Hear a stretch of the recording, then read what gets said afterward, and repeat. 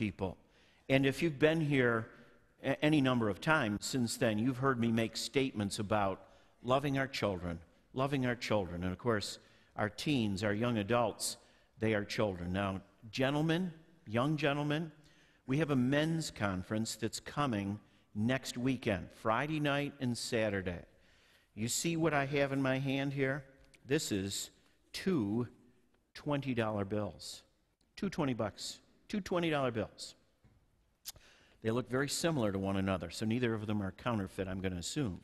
Now, we, as many of the men in the church, and the church, are inviting all of our young men, high school, junior and senior high at North Star Christian Academy, our young men at junior high, senior high, and our merge young men up to 25 years old, all are single. We're inviting you to come to the men's conference for free. Now, it normally costs $40. I'm paying $40. In fact, I'm bringing 4 other people with me. It's costing me $200 to come to the conference. Now, young men, we are offering this to you. Tim Lee is a great youth speaker, and I can prove that because he's one of the few people that they will have speak to the crowd at Liberty University of 10,000 young people. Tim Lee knows how to connect with young people. He's a Vietnam vet, lost both of his legs in the Vietnam War. He's a powerful speaker, gains respect from any audience that he speaks, and knows how to talk to young men. Now, if you're not a young man, if you're a wimp, I could understand not wanting to come to something like this. Okay, gentlemen? I'm inviting you to come. Or it's just like walking over $40 and going your way. Now, if you have to work, if there's some other commitment, more pressing commitment, certainly we understand. But you can sign up right now. All we need is your name that you're going to come. So, well, how can I do that? On your way over to your class, you can stop right at the Welcome Center here, the North Welcome Center. They are prepared right now to take sign-ups. As you leave, Vinny Tumia knows that you're going to stop there and sign up. He's agreed to this. He wants you to come. He's trying to encourage you to come. Sometimes we just need a little bit of a push. There are many men in this church who are sacrificing many $40 right now, many of them, so you guys can come for free and have a good time. What is the money for? Pizza, wings, food.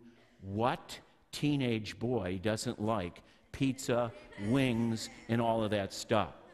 Now, you can get any more information you might need right over there. And I'm going to ask you, if you would, you can be dismissed now. Our young people, our young men, our young ladies, stop by the Welcome Center and sign up. If you don't know what's going on, you can get an information sheet right there. It gives you all the information that you need to know.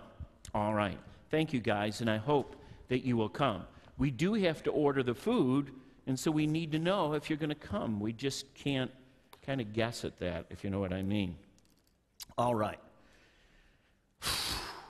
Good to see you. I'm back. All right. Now, I don't need any cheers, but I got to transition from the Lord's Supper to making an appeal to our young men. I really want our guys to come to our men's conference. I really do. Parents, would you encourage your kids? I know that some people have incurred difficult times financially. We're removing that barrier, that obstacle. We're taking that out of the way because it's all about this generation now. I don't want our kids to say, $40, where am I going to get $40? And I got to ask my parents. We just started school. They bought me some clothes. They got this, that, and the other thing. I just can't go back to my parents. They don't have to do anything. We will pay for your young men.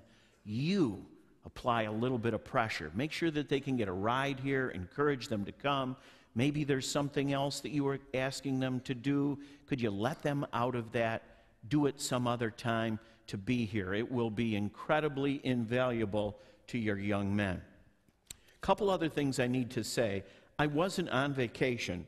I preached 14 times in 10 days, just so you know that. I was in a lot of different places.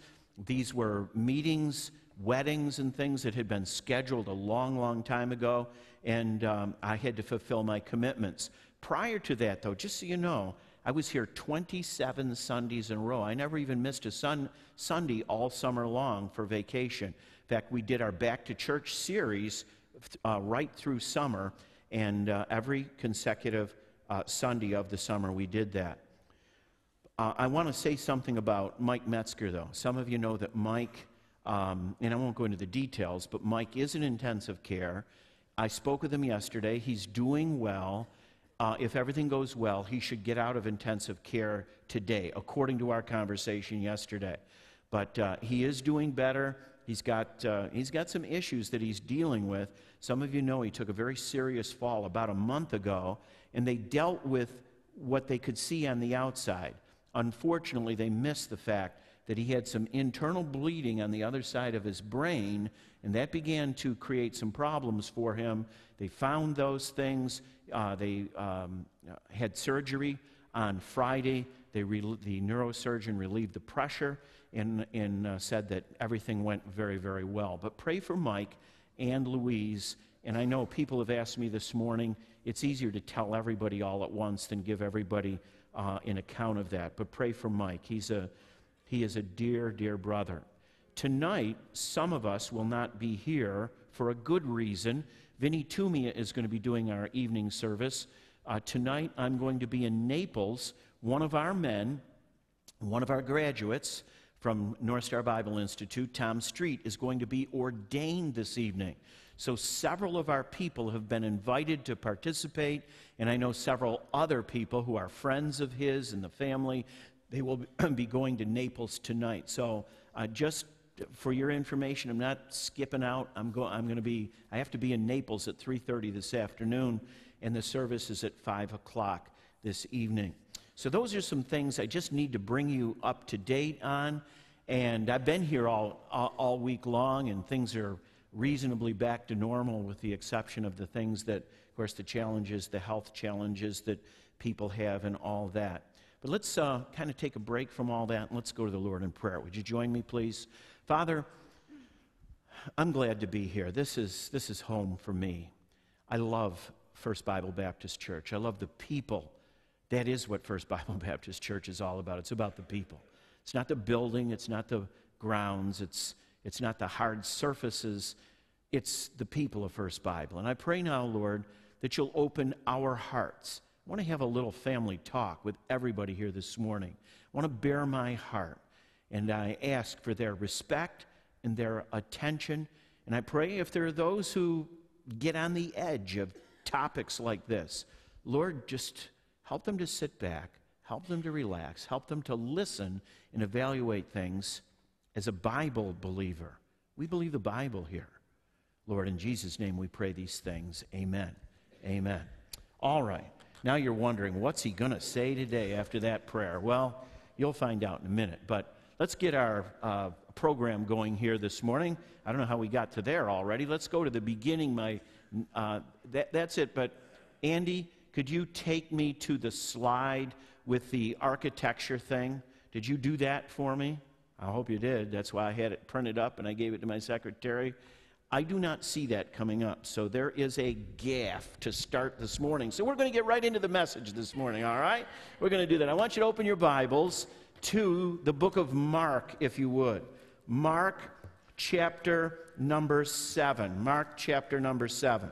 Now, what I was going to show you is, and I'll just mention it, is all of the progress that we have made in the last 4 weeks since we cast the vision. Much of what we have done is internal. I call it vision architecture. That is the things that you have to do to begin to build your vision. We've got a list of about probably 12 to 14 things that have been accomplished thus far. If you're just kind of coming on Sunday morning and you're going, well, what's different? Well, you can see that's different for sure. But what else is different?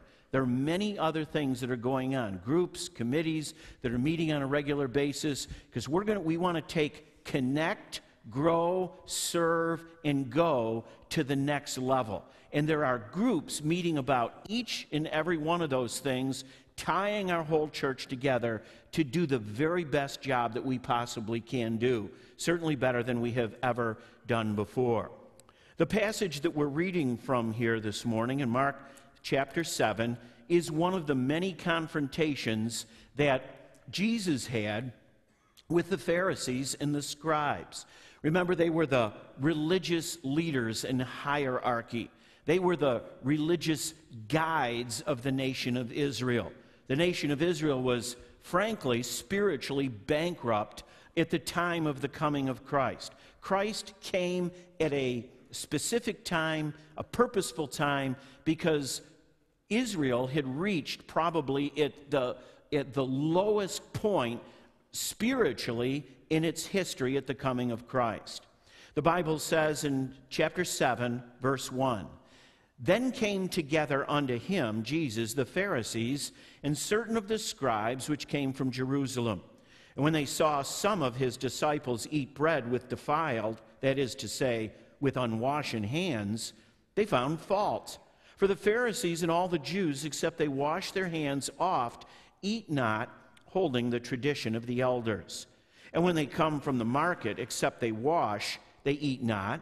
And many other things there be which they have received to hold, as the washing of cups, pots, brazen vessels, and of tables. Then the Pharisees and scribes asked him, Why walk not thy disciples according to the tradition of the elders, but eat bread with unwashen hands?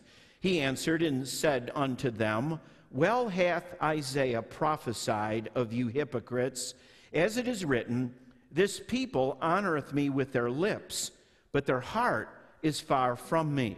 Howbeit in vain do they worship me, teaching for doctrines the commandments of men.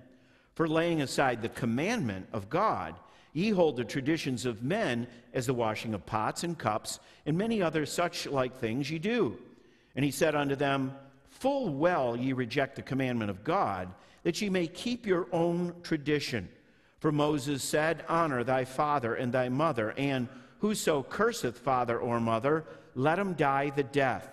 But ye say, If a man shall say to his father or mother, It is Corban, that is to say, a gift, by whatsoever thou mightest be profited by me, he shall be freed.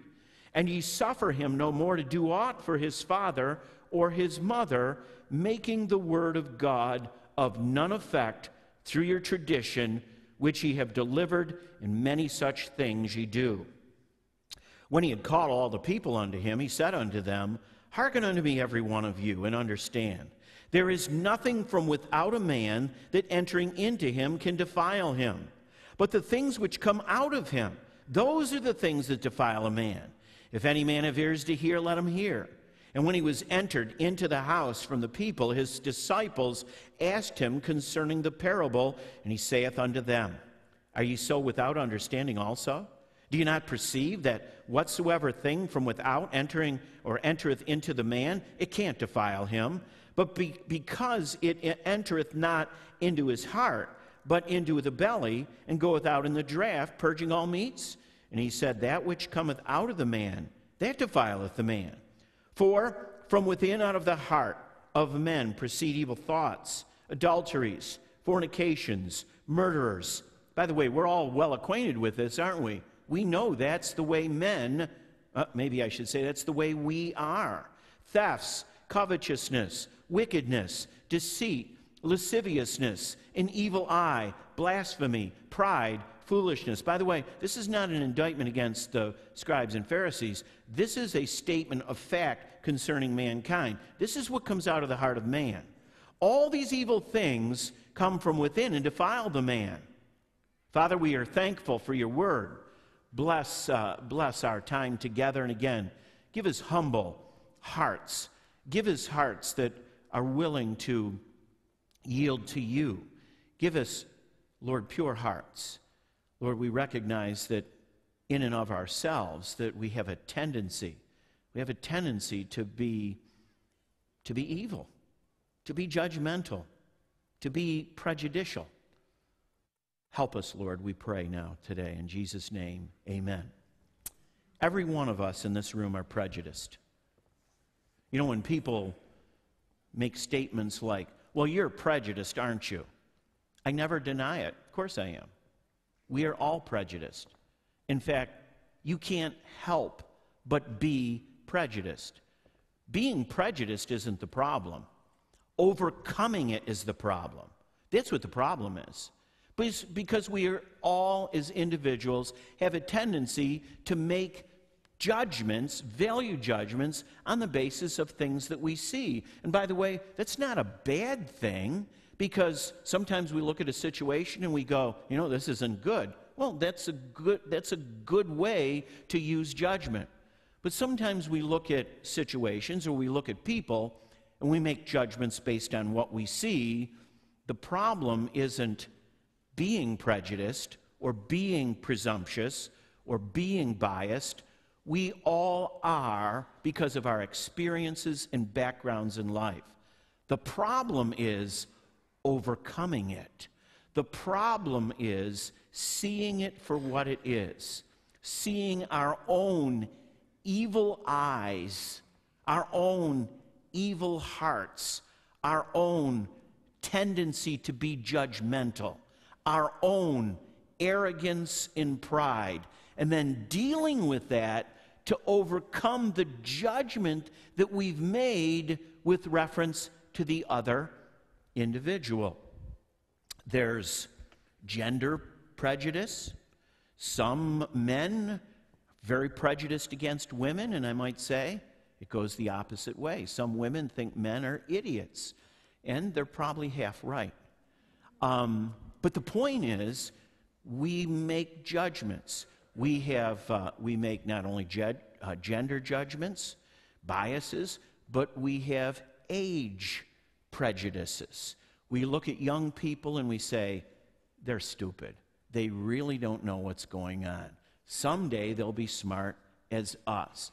I've told you this many times. When I was young, 25 and under, in those years, particularly probably from the time I was 18 to 25, I could not understand anyone that disagreed with me. I thought anyone that disagreed with my assessments of any situation, the things I liked or the things I disliked, there was something wrong with them. Now, did somebody teach me or train me to be that way? No. That's the way you are. We are all given to be biased and prejudiced. We all make assumptions on the basis of appearances, visuals that we see. Now, it's not all a bad thing, as I said. Sometimes it keeps you out of trouble. Sometimes it helps you negotiate a difficult situation. But sometimes when we make judgments based on race, religion, gender, age, clothing that a person wears, culture, whatever it might, whenever we make judgments like that, oftentimes we can get ourselves in trouble. We have to be mature enough to be able to overcome that. Now, what's going on in the story that we have just read?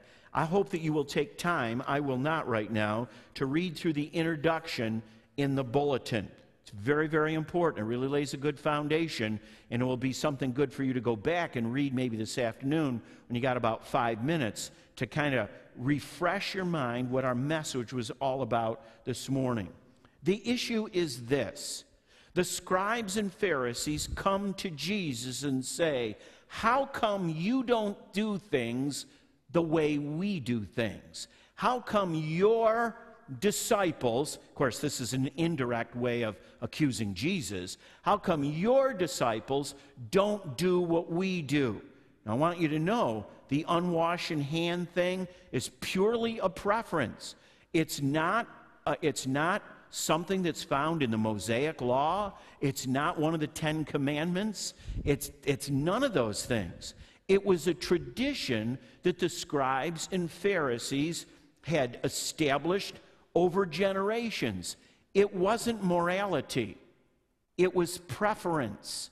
It was bias. It was prejudice.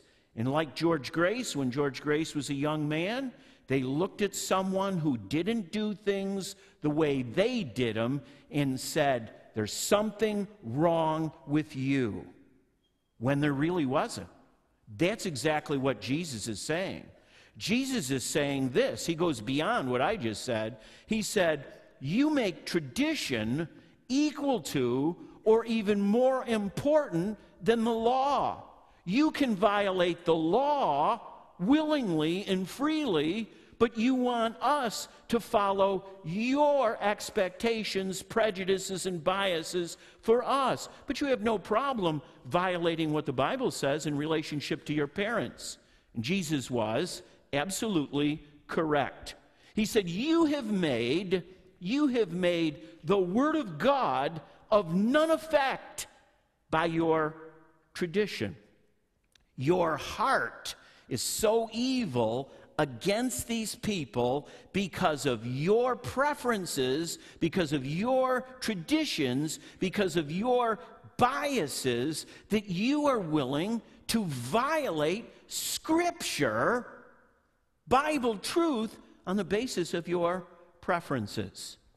Over the years, I've met lots of very good and very noteworthy people.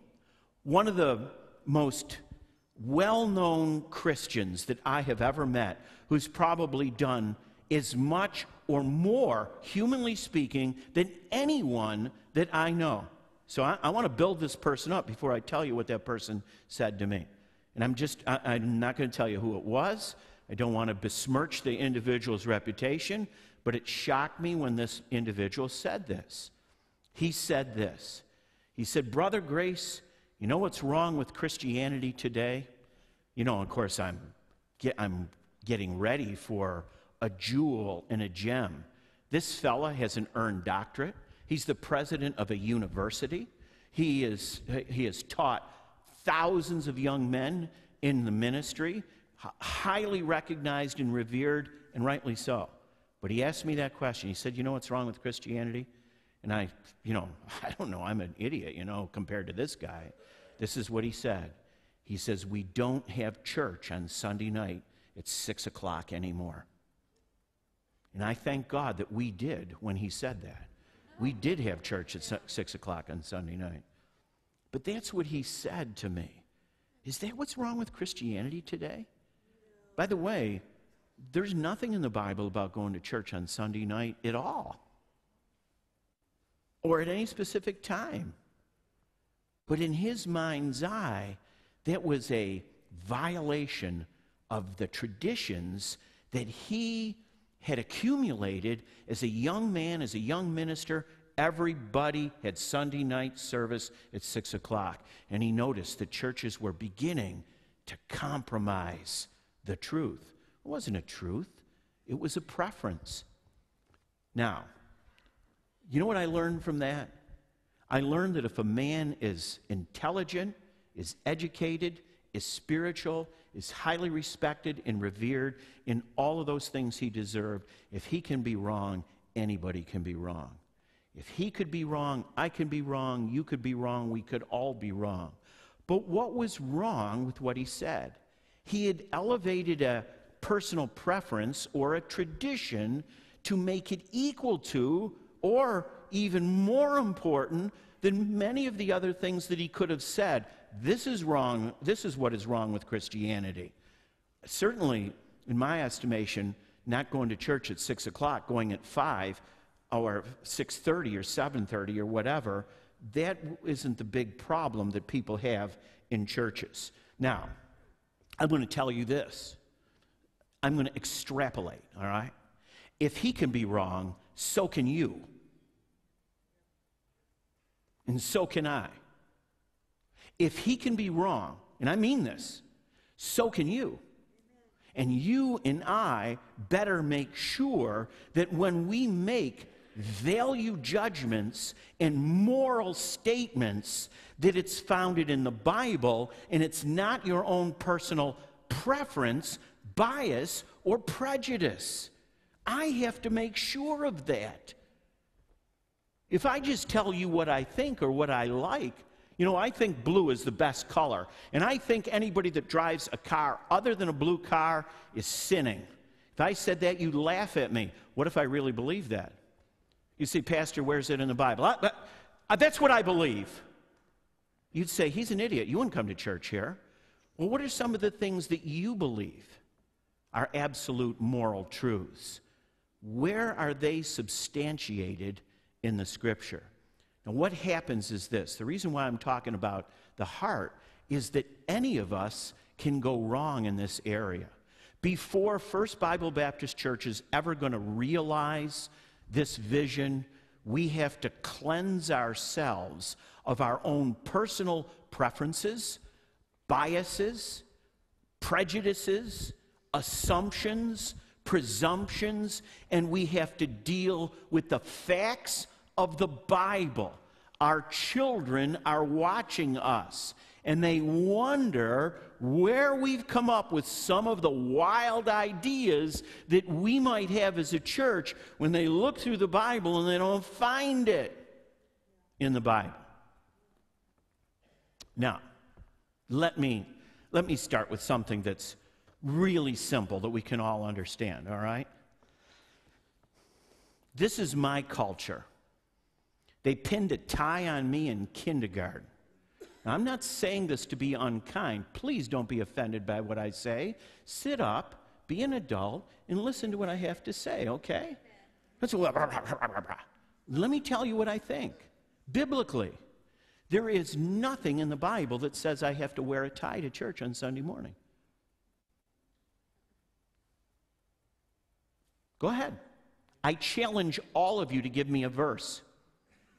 Any verse in the Bible, anything in the Bible that says Pastor Grace or whoever stands behind this pulpit has to wear a tie on Sunday morning. Where's that in the Bible?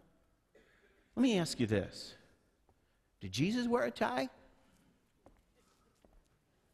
Did he wear a sport coat? Now, I know what you're thinking because I grew up and you're saying, well, if you're respectful. Listen, I live in the presence of God all the time. I am to dress modestly all the time. I am to dress well, whatever that is to me culturally, all the time. Except maybe when I'm underneath my car, changing the oil, or maybe running a marathon. Maybe I ought to take my tie off. Whatever. I'm just simply saying this. I got a picture of a 1951 Yankees game. And it's a picture of the stands. There are no women there. None. You hear that, ladies? Ladies, no more. We're going to be traditional. No more women go to baseball games. All men sitting in the stands. You'll have a tough time finding a lady at a baseball game 60 years ago. And all of the men are dressed in suits and ties and hats. They look like Humphrey Bogart, every one of them. Some of you don't even know what I'm talking about. Now, things have changed in the last 60 years. Anybody watch any of the Yankee games this week? Did you see Humphrey there? I mean, it's hard to find anybody that isn't in a t-shirt or shorts with beer spilled all over them. Now, I'm not saying that's good. I'm just simply saying what you see in that 1951 picture is a cultural thing. I grew up with that. You and I, that are my age, we grew up in that culture. They slapped a tie on me in Catholic kindergarten, and I've been wearing a tie ever since. By the way, I'm comfortable in a tie. But I know some people in our church, I know some young men that don't even own a tie. They don't have a suit. They don't have a reason to have one yet. Now they will. They'll need one when they get married, maybe. And they'll need one, maybe, when they get a job. To show up at the office, to apply for the job, they will wear a suit. Why? Because they respect God? No. Because they want a job. That's why they will show up in a suit. And they will hope that somebody will hire them because they dress a cut above the rest. So really the motive is self-serving. It's not out of respect for the interviewer. It's not out of respect for the company. It's out of respect for my wallet. I want a job. Now let's think things through. We have kids in our church that don't dress like me. Notice, look at them this morning. And I'm not saying the ones that do shouldn't. That's up to them, just like it's up to you just like it's up to me. We've got to make sure that we don't make rules and regulations for people that are not biblical. What do? We're magnanimous. We're welcoming. We're open. We're not prejudiced because it's not a person's dress or where they live or how old they are or what gender they are or what color they are or what nationalistic background they're from that is important. Let me tell you what's important. Their soul. Amen. Their soul. Amen. Now, I'm not going to do something immoral to reach them, but I'm not going to ask them to conform to my culture to expel them. Do you understand the difference? You understand the difference? You say, well, you're not going to wear a tie anymore? No, I will. You know why? It's my culture. Not because I think God's going to be blessed if I wear a tie on Sunday morning. I got a lot of them. I got to use them up. Spend a lot of money on them. Help me, everybody. Not everybody in here is dressed alike, but you're all welcome. You're all welcome. 35 years ago, I went to a church as a visitor. I went to the door of the auditorium like we have, and there was a sign on the door. It said this: no pants in the auditorium.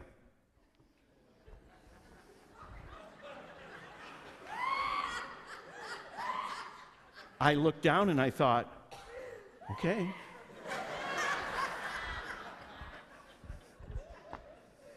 No, I didn't do that. It took me a couple seconds to look at that and go, what's the message here? Well, I know what the whole message wasn't on there. No women could wear pants in their auditorium. So if you walk into this church, lady, and you have pants on, take them off. Well, no, it wasn't saying that either. It was saying worse than that. It was saying, you are not welcome here. Because that's not our culture. Let's be careful. Let's be careful. Let's be careful that we don't push people away on the basis of cultural biases, prejudices, assumptions, presumptions. Let's be careful. Somebody walks in here, and surely there's probably lots of somebodies in here that have tattoos on them. Hey, when I was in the Marine Corps, half the Marines had tattoos. No one thought anything of, but today Christians look at somebody with a tattoo and they go, he's got a tattoo, he's probably of the devil. I don't know. I kind of think they're pretty. Now, I don't have any. Some of them are pretty, some of them are kind of ghoulish and all that, but personally, I'm not intimidated because somebody has a tattoo. I'm not going to wear one. That's me. I'm saying some things right now that I will be misrepresented on. Somebody will say, pastor's for some. I'm not for. I'm not against it because I don't think there's anything inherently right or inherently wrong in it. Let's make sure that what we are saying, there is a biblical basis. Now, I'm not saying that people say some of these don't have a scripture verse. I'm not saying that. But let's make sure that the scripture verse is valid in the context with where it is found. Let me say some things. My time's almost over, and I haven't even started my sermon, but I'm going to do it really quickly.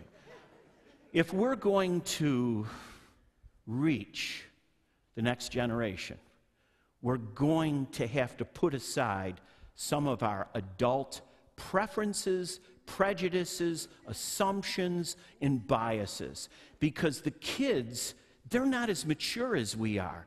They look at us and they assume, well, I'm not welcome here by the way I'm being treated, or by the way people look at me, or people don't embrace me, or whatever it is. We can't give kids the attitude that they're not welcome in this church because they look different. Some kid comes in with green hair, or his hair's, he's 6'8", he's really 5'6", but his hair is 14 inches high, or whatever it is. I don't care. That doesn't bother me. That doesn't bother me. Because I'm interested in his soul. I can get by the hair. I can get by the earring in the ear or the tattoo or whatever it is. People, I'm not telling you to get a tattoo. I'm not telling you to wear earrings, gentlemen. I'm just simply saying we've got to accept people where they are. Where they are if we're going to reach them. We can't ask people to clean up their act before they can come to First Bible and be accepted.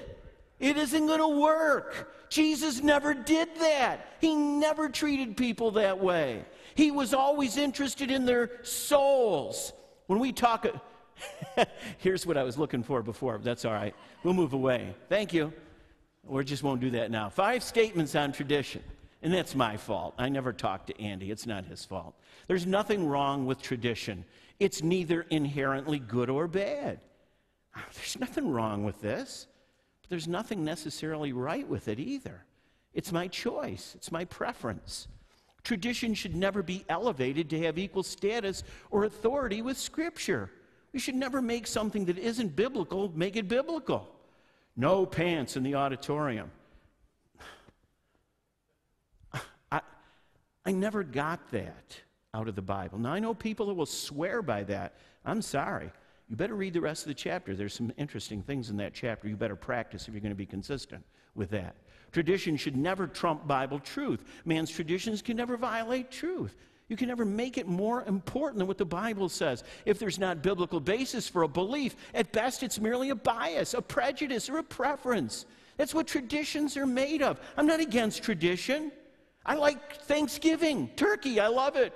Pumpkin pie. The Bible doesn't say you have to have turkey. If you have a ham, that's okay. You understand that? It's okay. I can't believe it, you're having ham on Thanksgiving. What's the matter with you? Because I like ham, that's all. Okay. I can live with that. See, now it's a tradition, and it's fine. But not everybody has turkey on Thanksgiving in every country. It's a personal prejudice. It's a cultural thing in America. If one's heart is filled with bias, prejudice, and preference, truth will be neglected, violated, and ignored. I came out of probably the most traditional Christian faith practice, using the term very liberal, that you can come out of. I was immersed, indoctrinated in tradition for 25 years as a parochial student, as a seminarian, as the nephew of a Catholic priest. My sister was a Catholic nun. My cousin was a Catholic missionary. 2 other of my cousins went to the seminary to study to be. I was indoctrinated in tradition. It took me 2 years after I got saved to figure out what the Bible taught and what the church that I came out of taught to really determine the difference between the two. I was so immersed in tradition. Some of the traditions were very neutral. They were preferential. Some of the traditions violated Scripture. You don't follow tradition that violates Scripture. You have to be careful about that. Now, First Bible Baptist Church. I don't know how much time I have. I might have 15 more minutes and I drop dead, okay? Feeling pretty good, though, so don't worry about that. Right now, I feel pretty good. I don't know how long I will be here. Neither do you, by the way. My intention is to be here until God says get out. But we will have to go through a great transition for this generation now, where I will feel comfortable that I can, whatever retirement is, and that doesn't mean that I will stop doing what I'm doing in the ministry. Whatever that means, the day will come when I know that's what I have to do. And you will all agree. Some of you were saying, Pastor, I think it's time to retire. Don't you think it's time to retire? You could serve the church better maybe if you were cutting grass or something like that. And that day may come. It really might. It might be next week, as a matter of fact. But the church has got to be alive. This is a celebration we come to church. It can't be dead. Don't be upset if people get excited around here and sit there and, I understand. I came from quiet deadness. You can go to church, in my old church, and walk in, and you could hear a pin drop for the whole service. You know why? Because half the people are sleeping, that's why, during the service. Love, not hate. You may not agree with somebody, you may not like their culture, you may not like their looks, you may not even like their behavior, but we're here to love people. We're here to love our neighbor as ourselves. We're not here to hate people. We don't want our kids to think that we hate them. Some of them do, people, because you treat them with a condescending attitude, like they're lower than you, lesser than you, like they're unimportant, like they're stupid. Love our children. Be forgiving, not condemning. Somebody walks in the door, they haven't been here in a while. Well, looky what the cat dragged in. Where you been? Oh, must be having problems in your life. You came back to God now to rescue you, huh? Oh boy, I'd want to come back to a church like that. Now, most of you are very good. Very good. When you see somebody you haven't seen in a long time, your arms are open and you hug them and love them. But it only takes one. It only takes one person to be negative, to be sarcastic, to be judgmental and condemning. This is a true story, gentlemen. Gentlemen, I don't know who the men are. Two of our men arguing about the music in our church. Right there, two men in front of a new young man in the church. He said, Pastor Grace, I really like the church, but I can't come to a church when your members are arguing with each other inside the church service. I don't know who you are. God help you. That young man is gone. He's gone. If you're going to discuss something, at least do it privately. Don't do it right in the middle aisle on Sunday morning. What's wrong with, you think there's anything wrong with that in the Bible? Is there anything in the Bible against sowing discord, arguing in the Sunday morning service with one another in the middle aisle? You think we could find something in the Bible that might suggest it's not a good idea? See, you want to make your tradition more important than the commandments in the Bible. Love one another, forgiving, kind, peacemakers. Those are all things in the Bible. But you want to argue with one another in front of people you don't even know. What's the matter with you? God help you, grow up. Truth, not tradition. Truth, not tradition. Tradition can be good. I love turkey on Thanksgiving. I love a lot of things about our church that aren't necessarily biblical. It's just the way we do it. But remember, it's the way we do it. It's not the Bible. It's the way we do it. Well, they went to this other church, and they had 3 songs, and they had the offering before the announcements, Pastor. What do you think's wrong with them? I really don't care. I don't care what the order of their service is. I really don't care. Well, I went to the church, and the pastor, he had one of them their robes on. That's their business. I don't care. Remember Dr. Kennedy, D. James Kennedy? How many of you remember Dr. Kennedy? Great. He always wore a robe when he preached. Got a problem with that? Am I going to wear a robe? No. Am I going to take my tie off? Probably not. It isn't important. Dr. Kennedy was concerned about souls. Souls. I respected the man for his love for people and for souls. I don't care what he wore on the pulpit. I don't care if the choir has robes on or if they're all dressed in, jumpsuits or whatever. I don't care. What difference does it make to you? What's the problem? We're talking about people. People. We need freedom, not bondage. We don't want people to come in here and experience the bondage of FBBC. Well, if you're going to be here, you're going to have to do this, and this, and this, and this, and this, and this, and this, and this. And then you'll have to go in front of the membership committee, and we'll have to get your police record. We're not going to do that. We're not going to do that. It's freedom. Christ has made me free. I'm not in bondage. I was in bondage when I practiced my other religion. I felt in bondage. I felt constrained. I felt restricted. I felt like people were always looking at me like that. God help us not to give our young people that kind of an impression at First Bible Baptist. Accept them. Don't reject them. I want our young men to go to our men's conference. Come. We want the best for you, not the worst for you. I'm not going to condemn you. I'm not going to criticize you. I'm not going to look at your clothing or your hairstyle. I'm not going to do that. I'm concerned about your soul. That's what this is all about. God help us, people. Because you want something your way, and you'll drive people away from Christ because of your own personal preference. We want people to serve God out of desire, not out of duty. Now, there is a duty certainly attached to Christianity, but I want you to want to come here. I want the kids to want to come here. I don't want them to get up on Sunday morning and go, oh, we got to go to First Bible. I want them to come because they want to come, because it's one of the best experiences of their weeks when they walk in the door here, because of the way you and I treat them and love them. That's what I want. We're into transforming people, not modifying behavior. That's what Christ does. He changes us.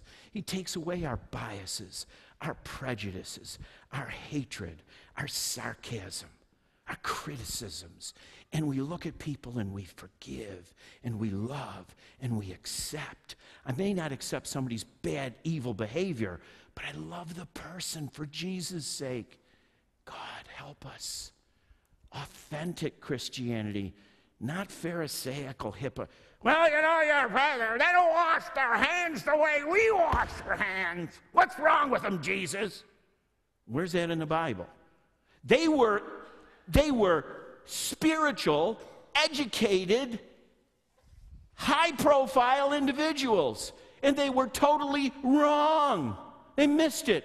How could people so educated, so supposedly spiritual, leadership quality people, how could they be so wrong and say, Jesus, how come they don't wash their hands the way we do? That was important to them. God chose to record that incident in the Bible so you and I would see how stupid we can be sometimes. Me! Everybody should be the way I am. It's the way I was as a young man. I didn't get over that when I turned 25 either. It took a long time for me to get over that. I'm over it. I'm over it. I don't look at people's appearances. I don't look at their clothing. I don't look at their hairstyle. I don't look at the externals. I look at their soul for Jesus' sake. We're here to win people to Christ. Then let Jesus transform them. That's what happened to me. I was a drinker. I'd probably be a dead alcoholic right now if I didn't get saved. Let me tell you something. No one in this church came up to me and said, you better put that alcohol away. That's evil. That's immoral. You're horrible. You better stop doing that. You know who taught me not to drink anymore? God. Amen. The Holy Spirit did. I was sitting reading my New Testament with a can of Jenny cream ale. A New Testament in one hand. My two favorite things, cream ale in my right hand. Yeah, they were my two favorite things, other than my wife, of course. And I sat there and I went, you know, these two things just don't go together. Now, I'm not going to go into why that all happened. I'm just telling you the end result. And I went in the kitchen, and I took my cream ale, and I dumped it down the drain. And I went to my expensive liquor cabinet with my Chivas Regal, my VO, my, what was that? Oh, man, I didn't have them to drink. I had them to impress people. That's what I had them for. They were like trophies on my mantle. Southern Comfort. That was it. Oh, boy, did that make me sick when I drank it. And I went to that, and I went to the kitchen, and I dumped it down the drain. Let me tell you what. I'm not telling you to do that. You do whatever you want to do. Let God talk to you. I'm telling you who told me. God will transform people. If they're truly saved and we truly love their souls and they get in the Word of God, God will change people's hearts. I hope He changes yours. Amen. We stop judging people on appearances, authentic. It's a people, not place. Let me just say this. I really don't care what you think right now, by the way. I got enough money. I'm on Social Security. I'm okay, all right? So, I'm not here because I need a paycheck. I'm not. My house is paid for. My kids are grown up. I got Social Security. My goodness, I'm living like Bernie Madoff, except the jail part. I'm not there. People lot place. People. Brother Grace, I saw somebody bring coffee into the auditorium. Now, hang on. It was a rule not to do that. It was a rule not to do that. They had to make a value judgment. Culture has changed. People are a little different. By the way, that could go either way. I could say no or yes and wouldn't violate anything in the Bible. I wouldn't. It's okay. I could go either way. But you know what? I want visitors to feel welcome. Amen. So you bring a cup of coffee in here, a drink, just put a top on it so you don't spill it in the last row and it runs all the way down to the front. That's the only thing. Say, Pastor, I don't play. That was the reason why I did it. I'm concerned about people, not the place. I'm not being disrespectful to $16 million people, but I'm being very respectful to the people who walk in the door. I don't want people to have a reason not to come back or not to sit and listen to what's going on from that pulpit. I don't want that to happen. We're talking about relationships. This isn't religion, people. This is relationships with God and people. That's what it's all about. Compassion. Loving people, not condescension. Not looking down at people and going, well, one of these days you'll figure out you'll be as good as we are someday. But right now we'll forgive you for being an idiot. No. I love kids. I love our children. I want our children to feel like when they walk in the door at First Bible Baptist Church that this is like going to Chuck E. Cheese or Adventure Landing or something like that. I really do. You don't think it could... I didn't say we have to put on all the entertainment for them. I want them to feel good about being here. I want them to feel safe about being here. I want them to feel like people love them while they're here. That's what I want. And you know what? They'll stay and they'll come back when they're 18, 19, 24, 26. Because it's always been a good place to be. Not a bunch of old 66-year-old guys stay in the corner looking at the kids walking by going, kids are pretty quick. Yeah, they're dumb, but they pick up quick, very quickly on people who are critical of them. They see the condescending attitudes and the criticism, the judgmentalism. Heart's got to change, people. I'm sticking my neck out. You want to argue about this with me? I've said in the past, I want to argue about it. I'll tell you right now, I'll argue about it. I'm fighting for what I'm talking about. I'm fighting for this. I'm fighting for the souls of our kids. I'm not going to let you come in here and be a Pharisee or a scribe. You're welcome to stay, but you will meet resistance. I'm not going to tell you it's okay. It's not okay. We want to reach people. We want to reach our kids, our children, our young people in our community, and young adults, young marrieds. I don't want something to be between me and them because I got some tradition or something that's really important to me, and it's okay. It's important to me. But it's not important to them. And I'm not going to make them or force them to make important to them just because it's a tradition that's important to me. Like it? I don't know. I say everything I'm saying here fervently and with compassion. Everybody comes to the end of a journey in life. I'm not going to depart from this place with people thinking it's all right to be snobbish, arrogant, biased. Those hippie kids, those little brats. I'm not going to allow it. Not going to allow it. If you don't love kids, you're in the wrong place. If you don't love this generation now, you're in the wrong place, people. Not on my watch. Not on my watch. It's not going to happen. they're all going to feel like Pastor Grace loves them. Our young men, we love our young men. We want our young men to go to the men's conference. I'll pay your way to go. I want you to go. I want you to be helped. I want you to be better. I want the best for you. I want the best for this generation. Now, right now. Lord, help us. Thank you, Lord. I didn't follow my notes very well, but I did say what's on my heart. Lord, I ask for your help for our church. It's a good church, but we could be better for your honor and for your glory. It's a good church, a really good church. There's lots of good people. There's lots of people in here that understand everything that I said and agree with it. But then some of us need to make some adjustments in our thinking. We need to look at our hearts. We need to ask ourselves, am I being prejudicial? Am I biased? Do I despise people based on an appearance, the color of their skin, their age, their gender, their hairstyle, the clothes they wear? Am I prejudiced because of something I see that really has little or no value whatsoever when it comes to morality and spiritual things? God, help me to look past that to the soul of a young man, a young woman, an old man, an old woman, whoever, that needs the love of God in his life.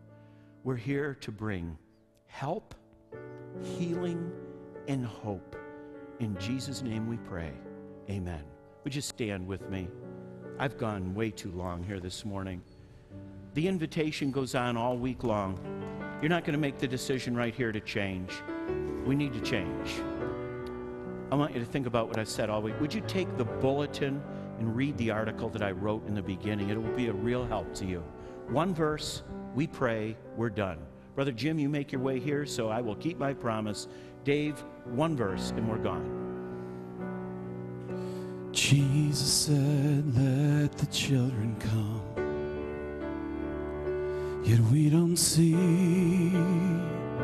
We're standing in the way. In 1,000 ways we show we don't believe. Louder than words, oh faithless generation, to turn your head as they go astray. Will you stand aside as they walk away? They must see his power, know his grace, find his mercy in this place. They must feel his love and know it's true, that Jesus lives in you. Does Jesus live in you? Just one announcement. Any men who are planning to come to men's conference but you haven't signed up, we'd really ask strongly that you'd sign up today at the North Welcome Center. It helps the team plan to make sure there's enough food for everybody. And one last thing, I would suspect men that in our sphere of influence, there's probably a handful or more of younger men that we could potentially invite to men's conference. I encourage you to reach out to those guys because they don't have to pay, and I think it might be life-changing for them, all right? And with that, you are dismissed.